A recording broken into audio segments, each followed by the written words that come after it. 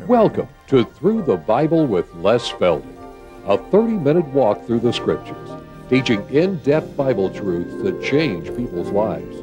Now, here's your host, Les Feldick. Okay, good to see everybody in again this afternoon, and for those of you joining us on television, we'd just like to welcome you to a simple, plain Bible study. We don't try to preach at you. We don't try to condemn other people. We won't attack anyone, but hopefully we can just open the Scriptures, and as we find in our travels, that's exactly what the Lord is doing. We're finding that more and more people are understanding what they read, and they're enjoying what they read, and consequently they're sharing it with others. In fact, we just had a phone call this morning, and it was on our answering machine, and I imagine the gentleman will catch it someday. But he wanted to know what we could accomplish with nothing but gray-headed people in our audience. And it kind of upset my little wife, and she said, what he doesn't realize is that it doesn't matter how the color of your hair, we are a people who share what we've learned. And I think that's what we're finding. All across the country, we're finding that people are willingly sharing, and sometimes their local churches almost kick them out, but that's to be expected when you step on their toes with truth. But nevertheless, for those of you out in television, we appreciate the fact when you write and tell us that you're not only learning yourselves, but you're sharing it with others. And we know the Lord's going to bless that. So always remember, we're just a verse-by-verse Bible teaching. We started years ago back in Genesis. And so for some of you who are new to the program, this is why we repeat and review from time to time, because we have covered so much that some of you who have just tuned in the last 6 months or a year have totally missed. So bear with me when we review and repeat. Okay, now we're in 2 Peter, and ready to start with verse 1. And I want again to emphasize that except for Paul's epistles, all of Scripture is on a straight timeline, one thing just unfolding, everything looking forward to the day when Christ would set up his kingdom here on earth. And they have as yet no idea that God is going to set that out into the future for 2,000 years. And so all these writers of the Jewish economy, the kingdom gospel, are looking at all this to come in their lifetime. And unknown to them, of course, God has set aside the Apostle Paul with the revelation of the mysteries. So we're going to go back for just a second to James, so that you get what I'm driving at, that all of these writers, James and Peter and John and Jude and even the writer of the Revelation, are still writing on the same basis of the Old Testament prophecies, Christ's earthly ministry, Peter and the 11 in the book of Acts, and now they're looking for the horrors of the tribulation that they feel are right out in front of them, which of course will be fulfilled to a certain degree with the 70 AD invasion of Titus. But that wasn't the tribulation, that is still future. All right, so just to give you an inkling what I'm talking about, James again, chapter 1, verse 1, and take note, to whom is he writing? Well, he is writing to the 12 tribes who are where? Scattered. And again, you have to remember that because of Saul of Tarsus' tremendous persecution, what had happened to that Jerusalem congregation? They scattered for fear of their lives, and they took up residence in other parts of that part of the world, the Roman Empire. All right, now you turn on over then to 1 Peter, where we were a couple, 3 tapings ago, and the language is almost the same. 1 Peter, chapter 1, verse 1, where now Peter writes, as an apostle of Jesus Christ, writing to who? The strangers, not to the citizens of Rome and Athens, but to the strangers who were scattered throughout Pontus, Galatia, so on and so forth. Those are Jews who had been scared away from Jerusalem because of the awful persecution. All right, now then when you come into 2 Peter, the language doesn't change all that much. 2 Peter, chapter 1, verse 1, Simon Peter, a servant and an apostle of Jesus Christ, to them who have obtained like precious faith with us. Now, goodness sakes, when and where did Peter attain his faith that Jesus was the promised Messiah? Well, way back there at Galilee. when he was at his fishing nets and the Lord walked by and said, "Follow me." Well, that's where Peter's faith began, Christ's earthly ministry. And the same way here, he's writing to those people who had been connected with Christ's earthly ministry. They as yet know nothing of Paul's gospel of grace. They are still under what we call the kingdom economy, and you can just follow this on through. Go into John. I just thought of this on the way up. See, I've said it before. Iris probably wonders why I'm quiet as a mouse all the way up here. Well, this is what I have to mull over. How can I review this and make the point that these little epistles are still connected to the Jews of Christ's earthly ministry? All right, so even 1 John chapter 1, verse 1. That which was from the beginning, which we have heard, which we have seen with our eyes, which we have looked upon, and our hands have handled, of the Word. And what's he referring to? Christ's earthly ministry. See? When they actually saw him, and they were with him, and they, you might say, handled him, and so forth. All an extension now of Christ's earthly ministry. Well, you can come right on in to 2nd and 3rd John, say basically the same thing, but now look at Jude. Just so I make my point, because otherwise people think I'm coming in out of the woodwork. I'm off the wall. No, I want you to see how all of this ties straight back to Christ's earthly ministry and his gospel of the kingdom to the Jew only. All right, now look what Jude says. Verse 1, Jude, the servant of Jesus Christ, and the brother of whom? James. Well, who was James? Well, he was part and parcel of Israel, see? And so he's tying himself to the 12. Well, we certainly know that Revelation is all Jewish. You know, I was reading a commentary just the other night, written in 1890. And it just thrilled my heart. Well, that old fellow said the same thing I've been screaming for the last 20 years. All of these things are Jewish. See? These are all Jewish epistles. The book of Revelation is all Jewish. There's nothing of Gentiles except as they come under being associated with Israel. But the books and these little epistles are all written to the Jewish people. All right, now I think I've still got my timeline on from my last program or our last taping, and I'm going to review it again for the sake of our newer listeners, that according to the Old Testament promises coming out of the Old Testament to Christ's earthly ministry, his rejection, his resurrection, his ascension back to glory, then Peter starts proclaiming in Acts chapter 2 that the one they crucified was the Christ. And if they would repent of having rejected their Messiah, then in chapter 3, verse 20, what does he say? God will send Jesus Christ. Why? To yet fulfill the promises. And so everything stays on that top timeline. And so here we come through the book of Acts, and they're looking at these 7 years. Now we've jumped over, of course, in our study from Acts chapter 6, 7, and 8, over to the little epistles now, but see, they're in this period looking at this 7 years ahead of them, and they have no idea that it's going to be pushed out into the future. Now the Lord did. He was God. He's the author of the book. He knew that this was all going to be postponed, but Peter didn't. In Acts chapter 2, Peter quotes Joel, and he takes you right on through the tribulation to the second coming in the kingdom with no idea that it's going to be interrupted. And so always remember these things, that in between, of course, we have now had 1900 and some years of this age of grace, which came about through the revelations of the mysteries that were revealed to the Apostle Paul. And that, of course, is why I emphasize Paul for us today. He is the apostle of the Gentiles. All the rest of Scripture was written to the nation of Israel. And so keep all these things in mind now as we'll move on into 2 Peter chapter 1, verse 1. He's still writing to the same people he wrote to in his first letter, but he's writing probably about 10 years later.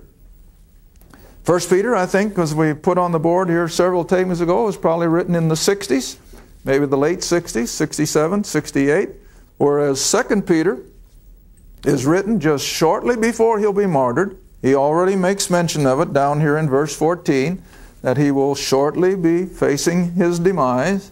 And I have said it over and over, that I feel that Peter and Paul were both martyred probably within a matter of days or weeks, because both of them speak now as the end of their earthly sojourn. Peter says it down here. Well, I guess I might as well cover my tracks with Scripture. Come down to 2 Peter chapter 1, verse 14. Chapter 1, verse 14. Knowing that shortly I must put off this my tabernacle. Now the tabernacle is a reference to the body, this temporary tent. All right, and I must put off this my tabernacle, even as our Lord Jesus Christ has showed me. Well, you remember the Lord referred to that in the last verses of John's Gospel. Now, I said that Paul was no doubt martyred at about the same time, so back up, if you will, honey, to 2 Timothy. 2 Timothy, chapter 1.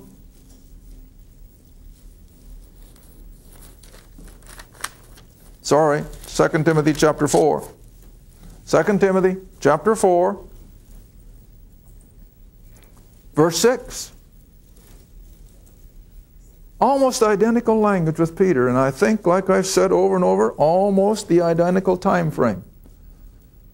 While Paul is being readied for his martyrdom in Rome, I think Peter is being readied for his martyrdom wherever he was. I think Jerusalem, I may be wrong, but he says Babylon, but I think the Babylon of that is Jerusalem, as it is referred to in a couple other places. All right, 2 Timothy chapter 4. Now this is Paul's statement that his end is in sight. Verse 6, he said, I am now ready to be offered, and the time of my departure is what? At hand. And he's speaking of his physical death, see? And so both of these gentlemen now, both Paul and Peter, come to the end of their ministry in the latter part of the 60s. And then, as I've pointed out again so often, that shortly after Paul and Peter are gone, in comes the Roman invasion under Titus in 70 AD, and Jerusalem and the temple are destroyed, and the Jews are then scattered into the dispersion that has lasted up until our own time. All right, but now let's come back to chapter 1, verse 1. Simon Peter, a servant and an apostle of Jesus Christ, to them who have obtained like precious faith with us through the righteousness of God and our Savior Jesus Christ. All right, now let's come back and compare Scripture with Scripture. It's the only way we can learn anything. Here Peter is claiming to be an apostle of Jesus Christ by inspiration. Now let's back up to Galatians chapter 2, where from the pen of the Apostle Paul we see it defined a little finer. Galatians chapter 2, dropping in at verse 7 and 8. And I know when people hear and see me delineate these verses, it shakes them up. They really don't want to believe it. And yet they can't argue with the Scripture, because there's no gobbledygook language here. You don't have to be a rocket science to understand this. It's plain English. All right, Galatians chapter 2, dropping in at verse 7. Where Paul now writes, contrariwise, or on the other hand, when they, the 12, with whom he had come to settle these arguments, but when they saw that the gospel of the uncircumcision, the gospel of the Gentile, was committed unto me, as the gospel of the circumcision, the gospel of the Jew, or the gospel of the kingdom, was committed unto Peter. Now that's plain language. You have two total different economies. The gospel of the uncircumcision, the Gentile world, was committed unto Paul. The gospel of the Jew was committed unto Peter. All right, but now look at the next verse. For he that wrought effectually in Peter to the apostleship of whom? The Jews, the circumcision. See how plain that is? Peter was an apostle of the circumcision. And then read on. The same God was mighty in me, by declaring the Apostle Paul, of course, an apostle of Gentiles. Now let's back that up with Scripture. keep in Galatians, I'm not through here. Come back with me to Romans, chapter 11. Romans chapter 11, verse 13. Because unless you see these things in black and white, it may be a little hard to swallow. But here it is, just as plain as language can make it. Romans 11, verse 13. I've got to wait till you all find it. Because again, I'm constantly reminded by our TV audience, they want to keep up with us. All right, Romans 11, verse 13. For I speak to you Gentiles, inasmuch as I am the apostle of the Gentiles. See how plain that is? He wasn't an apostle of Israel. He was an apostle of the Gentiles. Peter and the 11 were apostles of Israel. Two totally different apostleships. Same God. That's why I was going to make the point here when we get back to 2 Peter. Even though these things are written primarily Jewish believers, that doesn't mean that we ignore it. That doesn't mean you take it out of your Bible and throw it away. It's applicable. We can learn because we're dealing with the same God. And God doesn't differentiate in His righteousness and His reaction with you and I as Gentiles and the Jew. In that respect, He's the same. But on the other hand, by the responsibilities, the directions He gives them for fulfilling their dispensation, yes, it's different. It's different. All right, so now back to Galatians chapter 2 for a moment, and then we'll go back to Peter. Galatians chapter 2. Reading verse 8 again. He that wrought effectually in Peter to the apostleship of the circumcision, the Jew, the same Christ, the same God, was mighty in me as an apostle of the Gentiles. Now verse 9. Now when James and Peter and John, who seemed to be pillars, that is, of that Jerusalem church, perceived or understood the grace that was given unto me, they gave me and Barnabas the right hands of fellowship, that we, Paul and Barnabas, should go to the heathen, the Gentiles. And they, James, Peter, and John, and the rest of the 12, should go where? To the circumcision, to Israel. Okay, now then, let's go back. Maybe I can stay in Peter for a little bit here. In 2 Peter, chapter 1, now verse 2. And so when we've established that indeed Peter is an apostle of Israel, as Paul is the apostle of the Gentile, but it's the same God. And so we can certainly glean things in here that are for our benefit. All right, verse 2. 2 Peter chapter 1, verse 2. Grace and peace be multiplied unto you through the knowledge of God and of our Lord, or of Jesus our Lord. Verse 3. According as His divine power has given unto us all things that pertain unto life and godliness. Does that sound much different than Paul? No. Let me show you. Back up a few pages again, honey. Back to Titus.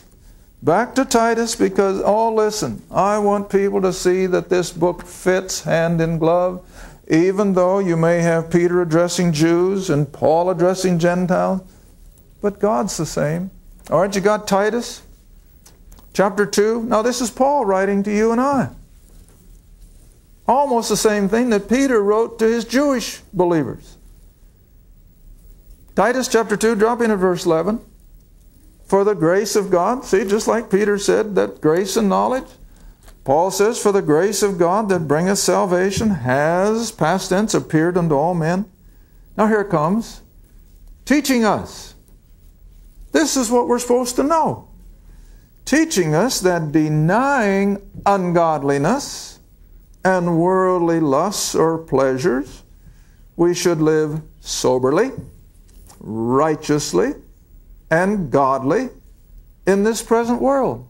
Does that sound much different than Peter? No. Practically the same language, see? And so for the believer of any dispensation, these are the things that God is looking for. All right, back to 2 Peter.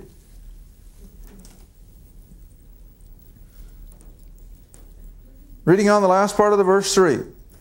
And given unto us all things that pertain unto life and godliness, see the same word as in Titus, through the knowledge of Him that hath called us to glory and virtue, being good.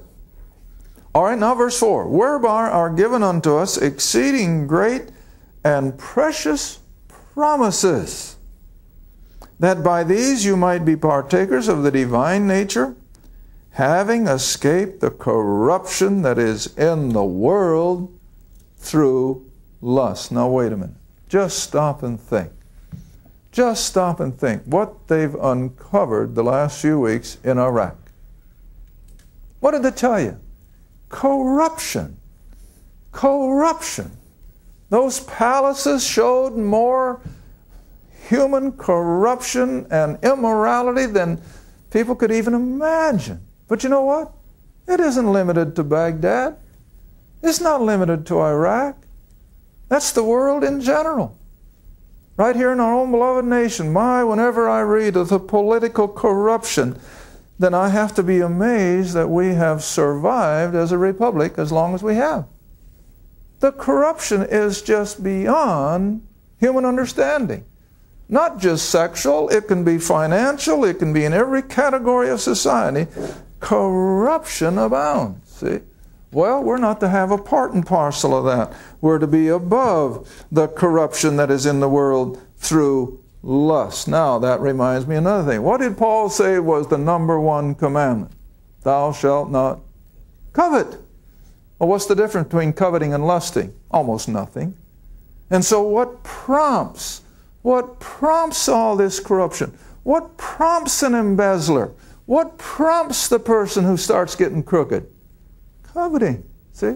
Coveting. I don't care whether it's Enron or World.com or whatever, it's all the same thing. See? All right, back to chapter 1, verse 5. And besides this, giving all diligence, add to your faith virtue. What is always paramount? Faith. Without faith, you cannot please God. Everything in our relationship with God has to start on that bedrock word, faith.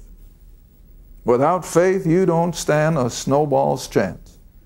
But with faith, then everything begins to fall in place. See? All right, and so by faith, as we feed on the Word of God, it's going to bring us to a place of virtue. All right? And to virtue, knowledge. And to knowledge, temperance. See how everything just builds on that which went before? And to temperance, patience. To patience, we can add godliness. Now remember, that's a small g. That doesn't mean we become gods. It merely means we pertain to a life that is after God's design. Verse 7, we then can add to godliness, brotherly kindness or love, and to brotherly kindness, indeed, charity, which is love.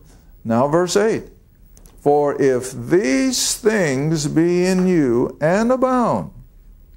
Now remember, don't forget, I got to remind you, who is Peter writing to?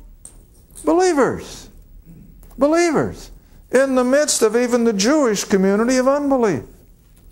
Even a lot of the fellow Jews who were neighbors and friends of these believers hated them, persecuted them, made life miserable for them. And we're in the same circumstances. That part isn't any different. But see, this is who Peter's writing to. He's writing to believing Jews who are being persecuted by their own fellow unbelieving Jews as well as the pagan Romans. And in between that vice, not sinful vice, the squeezing vice, a shop vice, in between that vice are these believers being constantly squeezed. See? And so Peter is admonishing them not to give in to these pressures. All right, verse 8 again, for if these things be in you and abound, in other words, there's enough of it so it makes an impact on the people around you, they make you that you shall neither be barren nor unfruitful in the knowledge of our Lord Jesus Christ. Now there's another word that Paul is always using. Let's back up to that, and we got time enough. Come back with me to Ephesians.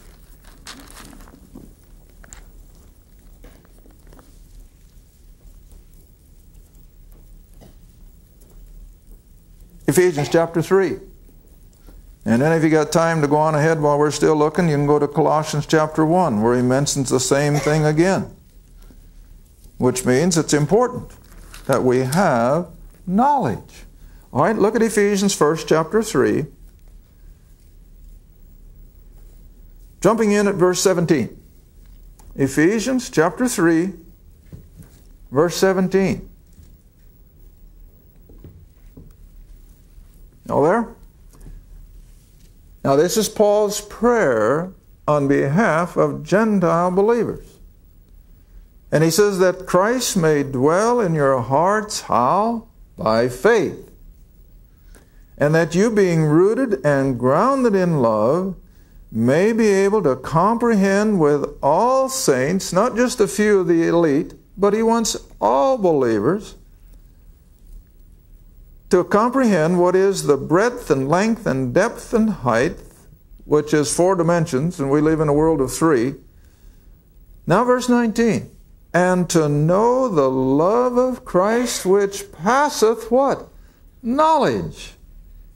And that you might be filled with all the fullness of God, which includes knowledge. All right, now come over to Colossians chapter 1, and he makes it a little plainer probably than in Ephesians. Colossians chapter 1, again it's the apostles' prayer on behalf of you and I as believers. Verse 10 and 11.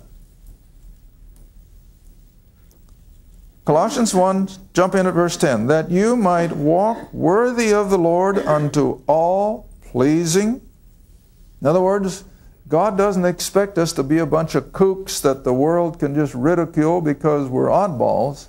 No, we are to be so rooted in our Christian faith that even though the world may not love us, they'll have to respect us for what we are.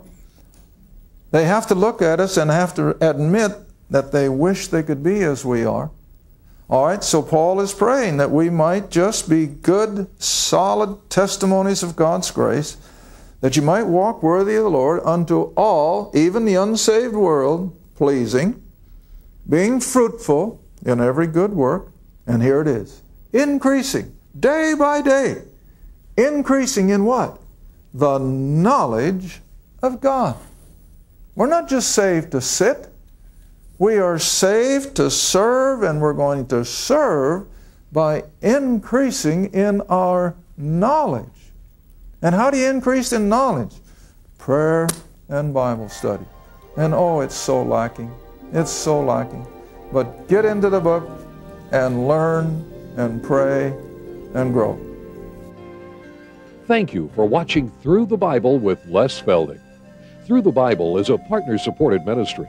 If this program has been a help to your study of the Scriptures and you'd like to see others enjoy the teaching, your support would be greatly appreciated. Write to us at Les Feldick Ministries, Route 1, Box 760, Kinta, Oklahoma 74552, or call 1-800-369-7856. Remember, all programs are available in printed form, audio cassette, and videotape. Be sure to tune in next time to Through the Bible with Les Feldick.